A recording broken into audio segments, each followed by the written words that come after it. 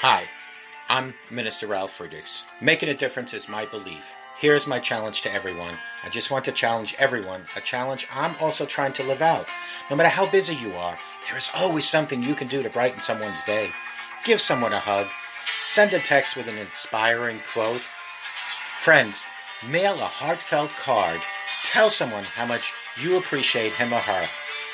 If we look, each day presents us with opportunities to share kindness throughout the world. My core belief that we are called to not only love God and love people, but to carry out the Great Commission and share the eternal message of Jesus Christ. My goal is to help you reimagine your life and let go of the thoughts and behaviors that undermine you so that a renewed and fulfilled you can emerge starting today. We must love one another as God loves each and every one of us. To be able to love, we, my friends, need a clean heart. Prayer is what gives us a clean heart. The fruit of prayer is deepening of faith, and the fruit of faith is love. I hope each and every one of you remember to show compassion and have a great life ahead of you with Jesus Christ. Good morning. My name is Ralf Friedrichs. I am an author, an addiction recovery coach, a life coach, a minister, and the host of this show, To Take Your Life Back Today radio show. You can see a video version of this if you go to YouTube under channel To Take Your Life Back Today show. Friends, it is okay to be outspoken about your faith.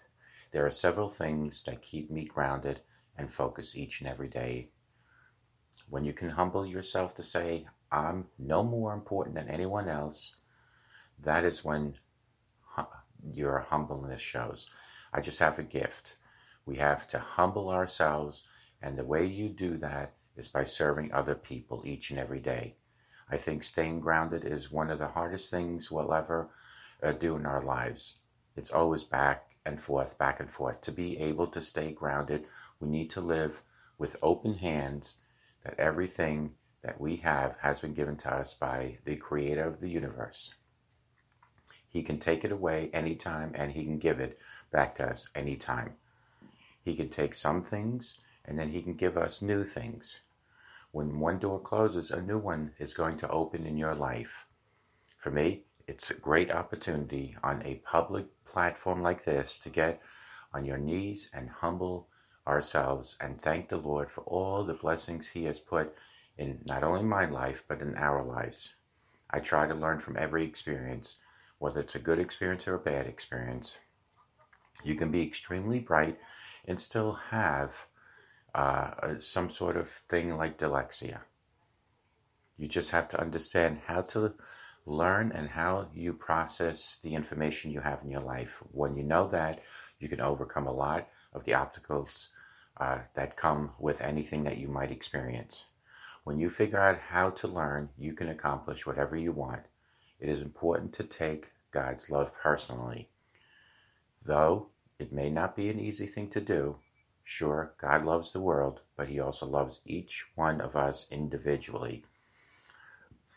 Isaiah 64, waiting on the Lord, doesn't mean being complacent.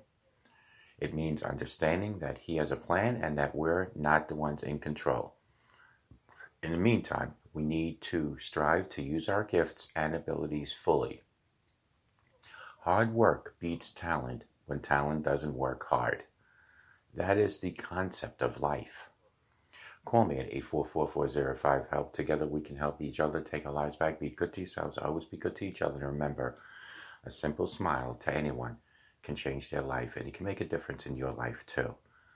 Friends, be humble. Rely on the Lord.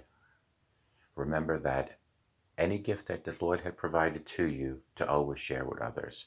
May God bless each and every one of you. Take care.